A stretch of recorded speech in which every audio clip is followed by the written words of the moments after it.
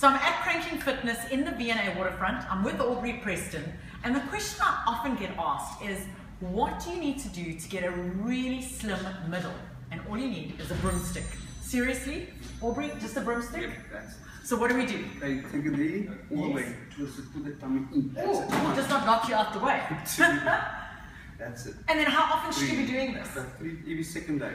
And how many reps should I be doing? About 40 to 50. And how many times? 3 times? Yeah, 3 times a week. So this is what you need to do. Twist it like this, 40 reps, just take the broomstick out the kitchen, do this at home. You don't even need to get a trainer to do this, and try it yourself.